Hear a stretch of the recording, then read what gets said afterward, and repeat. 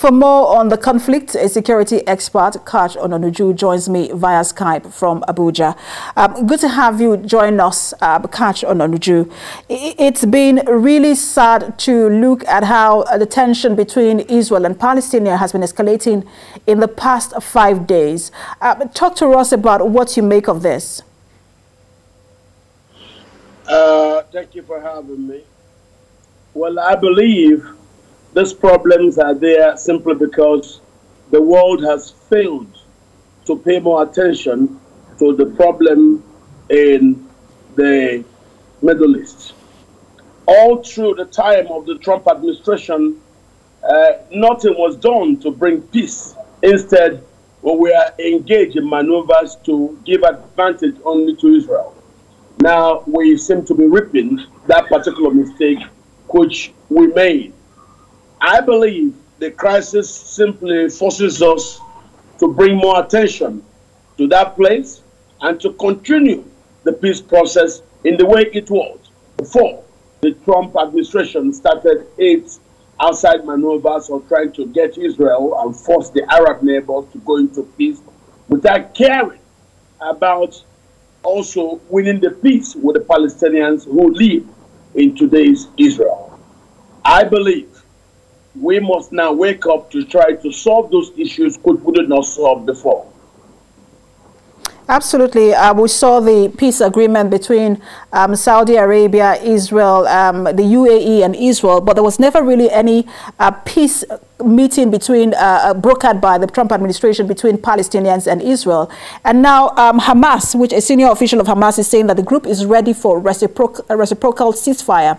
But Israel has also stated that that can only happen by Israel taking out Hamas, their military structure and command and control.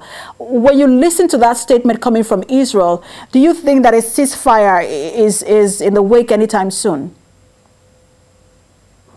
Well, what you're seeing, it's a reoccurrence that looks like an annual ritual in that period.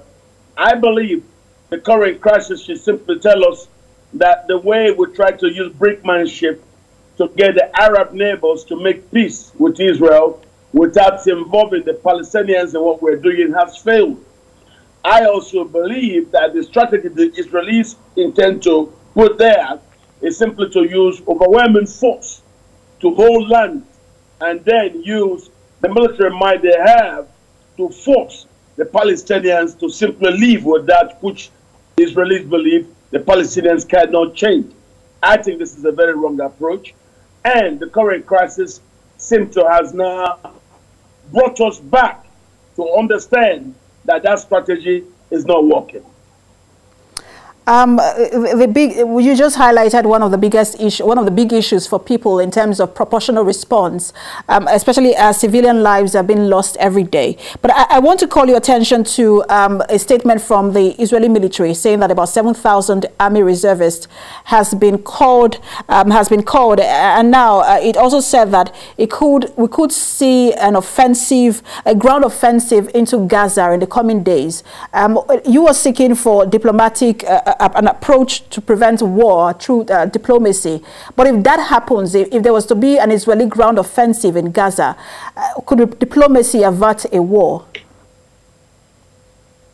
Well, what you're trying to say is that Israel is thinking of sustaining their previous plan.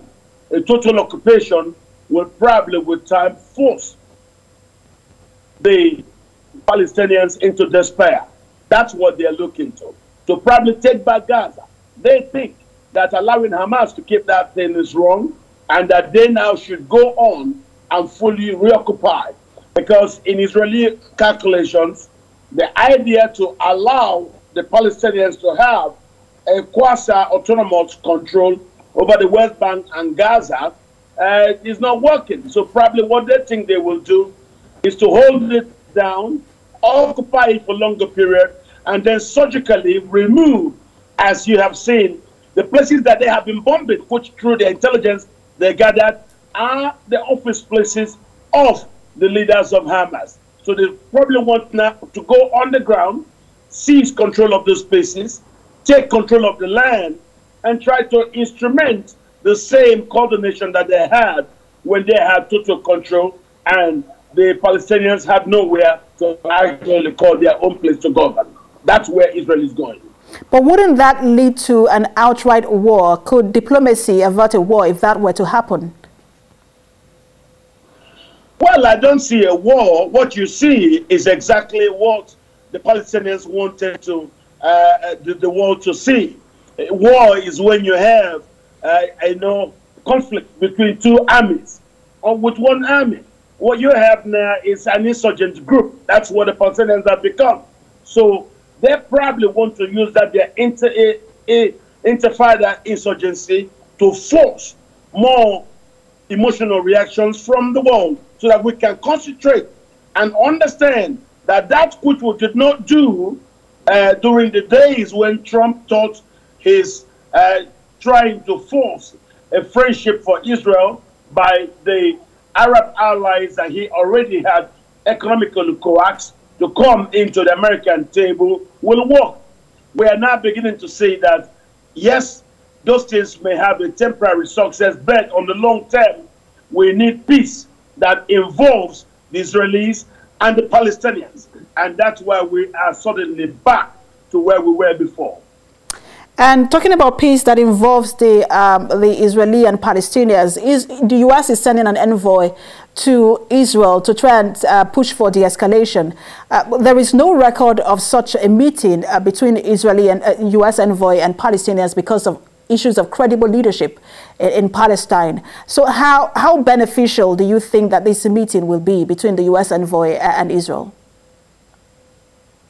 I don't think that word about credible leadership comes up. And people will get the kind of leadership they deserve based on their reactions, as you saw here in Nigeria. Based on the reaction of the people, the governors react. Based on the reaction of the Palestinians, the leaders react.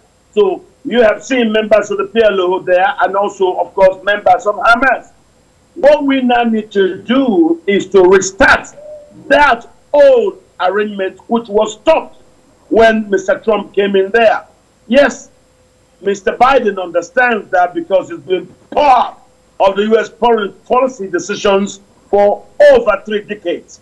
Let us hope that Mr. Biden brings his wealth of experience to try to kickstart again the peace process within that region.